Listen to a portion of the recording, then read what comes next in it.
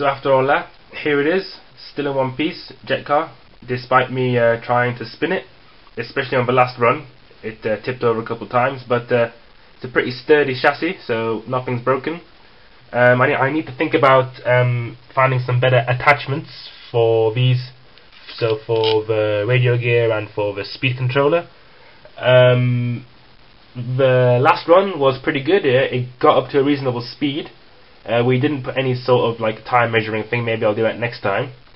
Probably noticed me struggling with the controls. I don't know whether it's me being out of practice or whether it's set too sensitive on this servo control.